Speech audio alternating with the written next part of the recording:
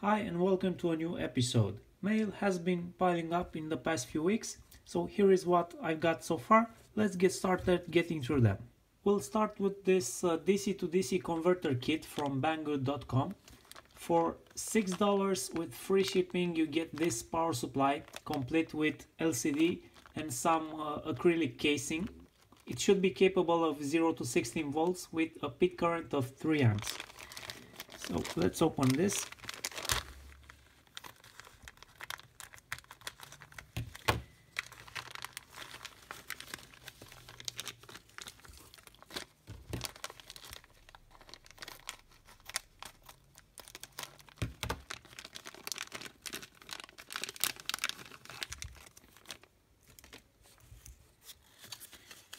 We do get a small note.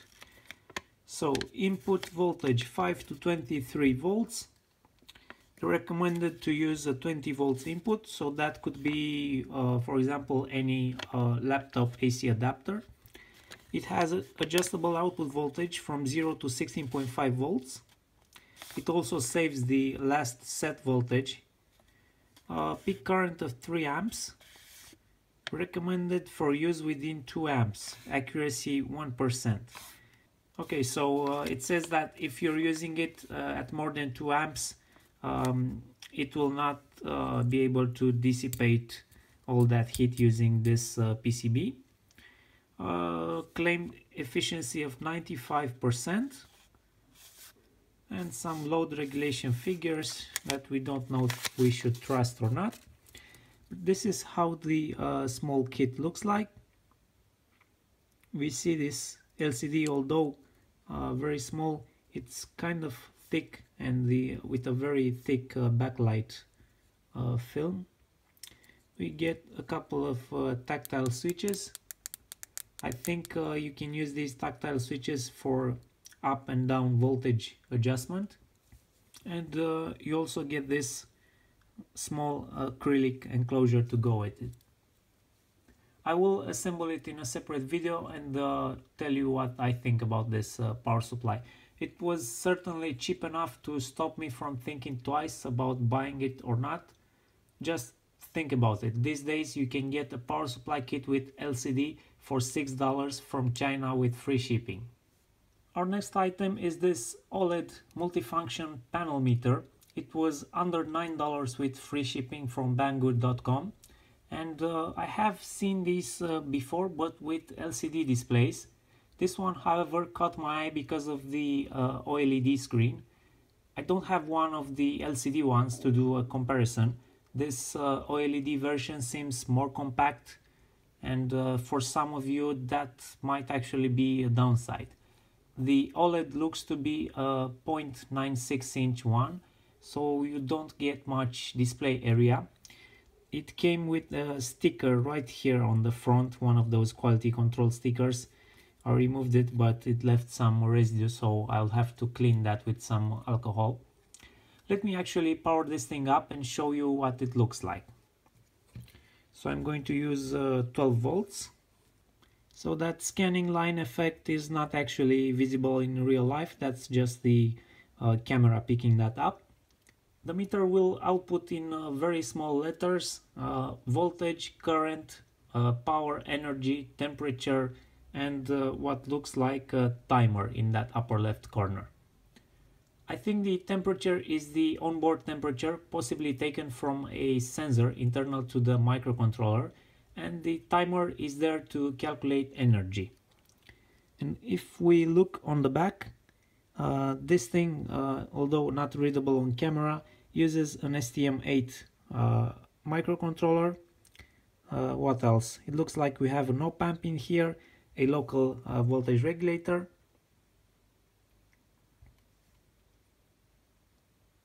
a thermistor. So it looks like it's not measuring any internal sensor. It does have a thermistor on board right there in the upper right corner. And we see the time has already recorded 1 minute since this meter has been turned on. I was planning on using this meter for a power supply project, but now I realize this display, although nice with good contrast and lots of information, it's too small. So I will probably order the LCD version as well and pick the one that I like most. However, this OLED version does have the advantage of having separate power and sense line for voltage, so it can actually measure down to 0 volts, while the LCD version that I see on Banggood and eBay does not have separate power and sense line. It is basically powered from the sense lines, and that's not a good idea for my power supply project where I need to measure down to 0 volts. Next up, I have this small module, which is a DC motor PWM speed controller. It should be capable of continuous 3 amps with an input voltage of 6 to 28 volts DC. We see it has this very small heatsink for cooling. It's a really small heatsink. I'm not sure if this will make a real difference or not.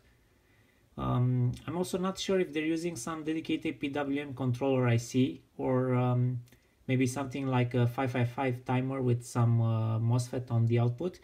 But if we take a closer look, yeah, we see an NE555 IC in here. This one could be either a voltage regulator or a transistor. Let me just remove that heatsink and see those two devices under the heatsink.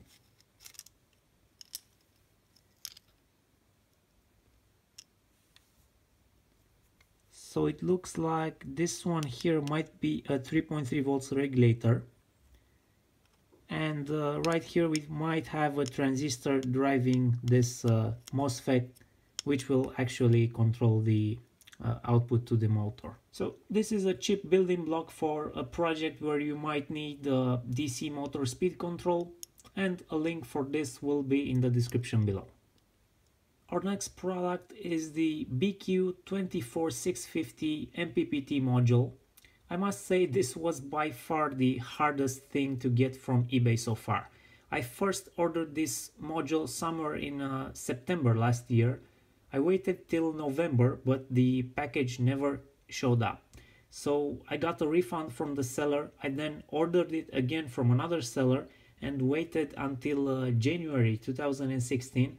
But once again the package didn't show up, so I once again got a refund.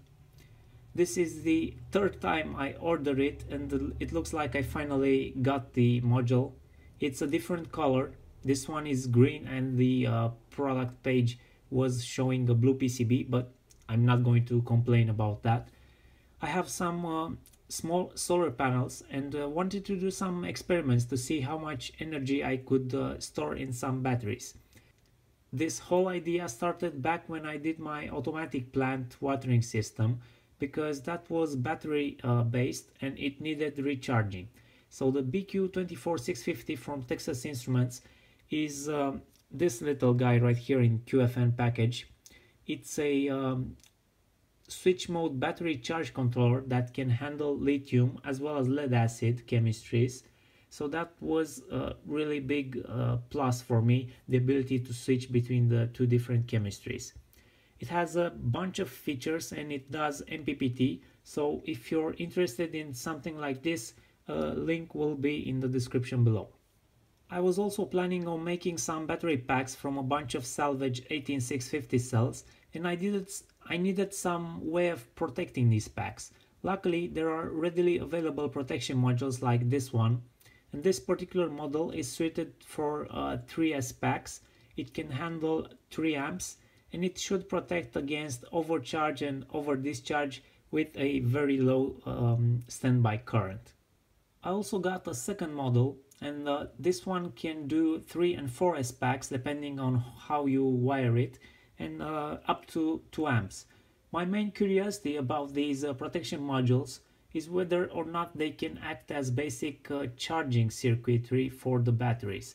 They advertise overcharge protection, so that means they will cut off if the voltage at the battery pack terminals exceeds a certain safety value, and that's similar to how charging of lithium cells should be done. Grossly simplified, of course. So let me know what you think in the comment section. Next we have this mini DC to DC converter modules, and you've seen this model before in a previous In the Mail episode.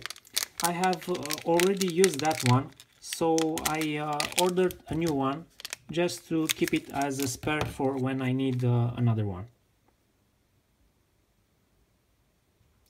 I'm not going to go through its specs again, except that it's very small, and be aware this will not be capable of outputting continuous 3 amps as advertised.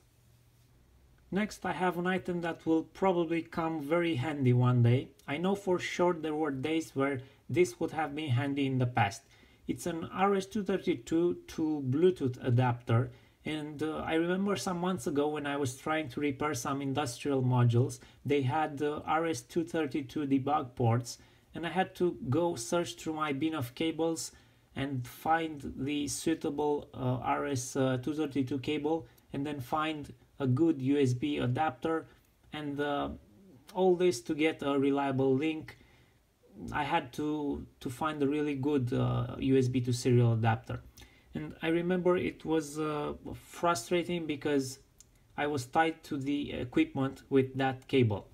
If I would have had this module, I could have plugged it in and just connected to it wirelessly through virtual serial port protocol. For example, here is a board I designed a while ago, and it has an RS232 port, and this module could plug in there if I would just remove these retaining screws right here. I'm not sure if I have the wrong connector on my board, or if this thing shouldn't have the screws. I'm not sure which one should have the retaining screws, but if these things are removed, you can just plug it in here. Then you will only need to supply power, and you've got yourself a wireless serial port. This module also needs 5 volts power, and that's the downside, but you have various options for supplying that, either directly from the host or through this socket with a battery, or through this USB port. It also has this switch for selecting between master and slave operation for the Bluetooth module, which appears to be an HC05. In this mailbag I also got another HC05 Bluetooth module that I couldn't wait showing it to you. I needed the module on this Darklog PCB because I have been working on this project lately, developing some code and validating the hardware. The HC05 module is well known, low cost. It can do both master and slave, even though I'm only using it as a slave in this project. The way I see things, instead of adding isolated USB connection to your project, why not use Bluetooth? You get the isolation and the advantage of a wireless connection. Not to mention your connection is somewhat universal. You can connect to a PC or a phone or tablet as well. These HC05 modules are very cheap at under $3 with free shipping, and you'll find a link in the description below. Next up, I have another interesting module. It's an MP3 player module with a couple of interesting features. So this thing will read MP3 files from microSD cards or from USB flash drives inserted into this port. It has 4 switches on board, and you can use those to skip forward, backward through your files, change the output volume, play, pause, or select between microSD or a flash drive. So basically all you need to do is supply this thing with 5 volts and you have an MP3 player right there. I think this could be useful in one of those projects where you need to output sound. It could be something simple like a talking robot, or one of those fail buttons that Dave has in his lab. So you can also build something more advanced. It's up to you. This module was very cheap at $1.80 free shipping. I mean, you couldn't get the connectors alone for this price in Europe, and you are getting a completely assembled module with free shipping from China. Once again, unbelievable. Our next item is called Digispark. and it's an 8085 USB development board.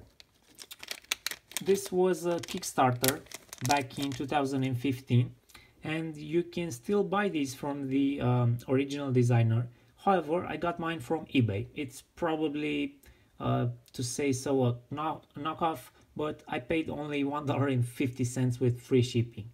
The design is released under a Creative Commons license, so that means you can even use it commercially as long as you keep the license. So I guess legally it's okay for the Chinese factories to manufacture these things and sell them cheap. I mean, you couldn't get the microcontroller alone for $1.50 free shipping in Europe at least. So the board is basically an 8085 with USB support implemented in software. It's Arduino compatible, so that means really easy to program and debug this thing. You get all 6 pins broken out to this edge header, which makes it convenient. So this could be suitable for anything you need to control where a small number of IOs will suffice. I just think it's handy to keep one around, and I'm sure it will be useful in some way in some project. Our next item is easily recognizable. You've probably seen this on eBay before. It's one of these RFID reader writer device for 125 kilohertz tags. So I got this package that also comes with some cards and keychain tags, and this is useful if you want to copy your existing tags like I'm going to do.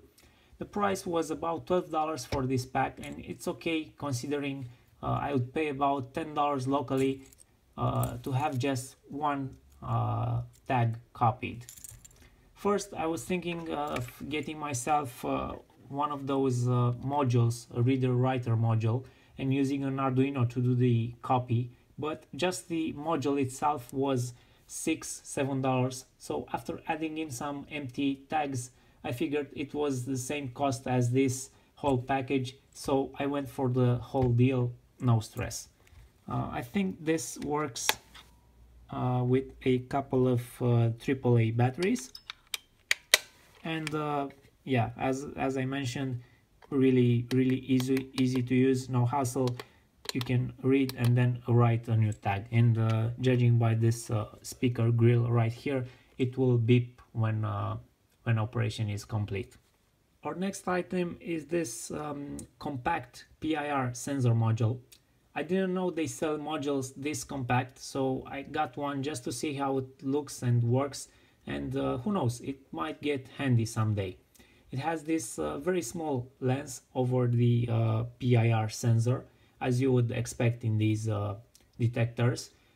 This little device right here, I think is the onboard 3.3 volts regulator that powers the main motion detection IC, and you only get a 3.3 volts output trigger when motion is detected. So you would have to detect that trigger in your circuit and possibly amplify it to control a relay, for example.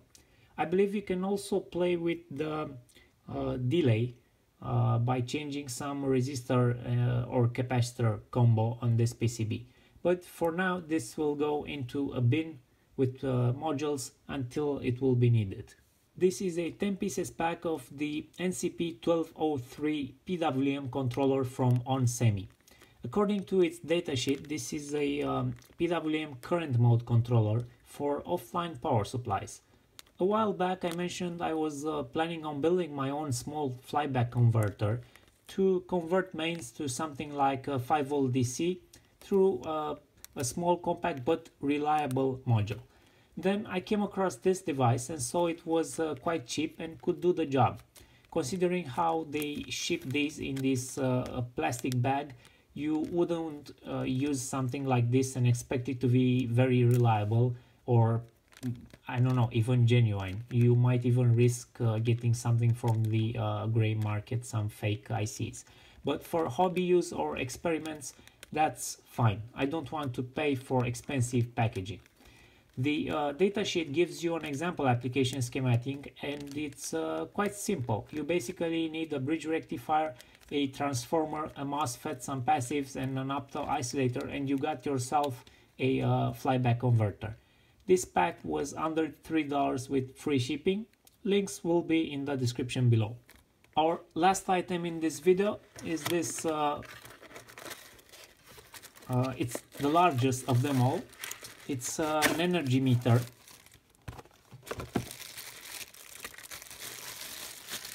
This is also an item that has been ordered once, never arrived and got refunded. Ordered it second time, and this time I received it. I often needed a way of telling how much power some equipment was pulling from the grid, either active or standby.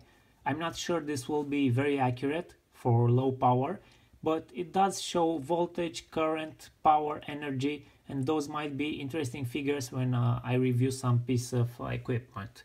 I might even take it apart just to take a look inside. There probably won't be much to see. Metering IC with its numbers probably rubbed off, or probably just a black blob on a cheap PCB with a current shunt. But we'll see about that in a different video. This thing was $13 with free shipping from eBay, and there will be a link in the product description below.